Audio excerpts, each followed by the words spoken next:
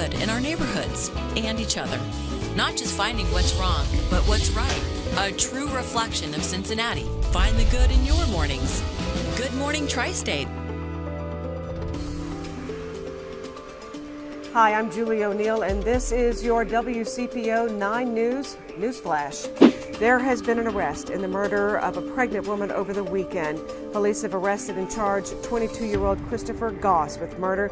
They say he shot Dominic Lee on Reading Road in Walnut Hills Sunday.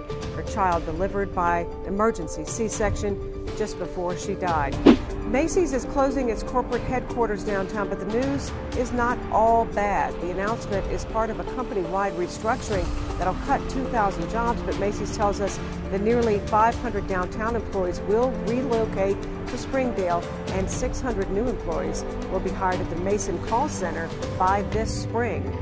Today, FC Cincinnati and its fans get a look at the 2020 jerseys. Major League Soccer and Adidas will unveil the league's complete collection tonight ahead of New York Fashion Week. MLS is celebrating its 25th anniversary this year. This has been a 9 on Your Side News Flash. I'm Julie O'Neill. Follow me on Facebook and Twitter, Julie O'Neill WCPO.